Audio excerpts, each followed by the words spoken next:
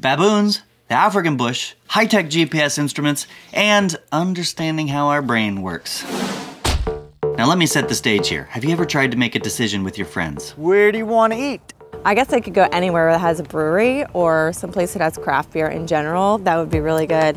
I want broccoli. Chinese maybe? I think I would like a smoothie. Or maybe seafood. Gluten-free. This new beer, it's like this beer that tastes like coffee and bacon at the same time. It's amazing. Everybody and this could go on all night, but eventually we have to make a decision. You could be a dictator. Okay, stop. I'm making the decisions here. We're going to my place. The risk of being a dictator, though, is that the rest of the group might disagree with your decision and not follow your lead. Luckily, we have lots of ways to get to the decisions we make. We can vote. And in our society, there are decision-making rules. Now, what those rules are varies a bit by the group. Now, when animals live in groups, they have to find a way to make choices, like where to go looking for food. But how do they make those decisions? I mean, do they somehow collectively vote and then go with the majority? Or are there specific individuals that lead the group? And that's exactly what this team of scientists is studying with a small troop of baboons in Kenya. And not only did I get the coolest opportunity to go on the trip, Baboons are out, you gotta be a little bit careful. But I also got the privilege to talk to all the scientists and figure out what their research is actually saying. These type of data are really complex. Months at a time we made us feel very depressed, like we were banging our heads against the wall. Now before I walk you through all the cool things of this study, I think it's really important that we set the stage for what we know about how groups make decisions. Now, some of the most impressive displays of animal movement can be seen in fish schools and bird flocks. They can move as a group if each individual follows a set of local rules. You see, if someone gets too close to the right, you move to the left, and you speed up, you slow down. You can actually predict the dynamics of groups in animals like this with certain mathematical models. But we are not birds or fish, so how do you figure out how groups make decisions in more complex societies? That is where the baboons come in. So this is the first time anyone has ever tracked an entire primate social group. So over the course of 2 weeks, that is exactly what we did. We put GPS tags on 25 baboons, which is nearly the entire group. And then their location was tracked every second. And that allowed the team to see how the group moved. And it looked like this.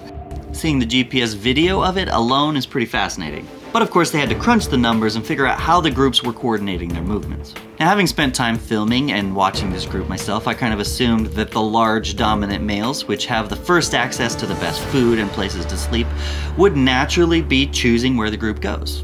But that's not actually what's happening. Here's what they found. First thing, leadership ability is unrelated to dominance, sex, and size class. And that means that they weren't able to find any evidence that the big males or the large females had any influence on where the group actually went. Instead, they actually found that there was some sort of voting process, and it went something like this. So say you have a group of baboons. Then one group of individuals goes this way. They are the initiators. Then you have another group of initiators breaking off this way. So here's the question, who do these baboons follow? Now, if the angle is small, say under about 90 degrees, then the direction of travel is in between, essentially splitting the difference. But if the angle is large, then they have to choose one way or the other. Now, this is where the voting comes in. Baboons tend to follow a majority rule. Now, if the difference in the number of initiators supporting each direction is large, like this, then the baboons almost always go with the majority. But if it's small, then they'll choose one or the other direction at random.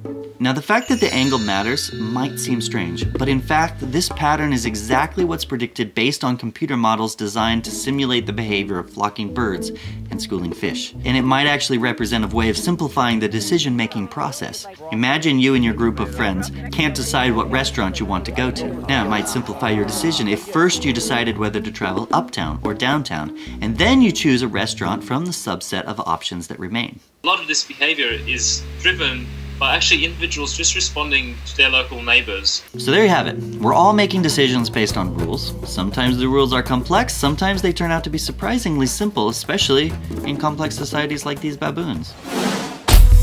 Obviously, thanks for watching. Make sure you subscribe. We like visiting researchers, seeing what they're doing, and trying to translate that real research into stuff that's really fun to watch. And if you want to actually see the video of all these GPS movements, just to watch, because it's really cool, then click right here.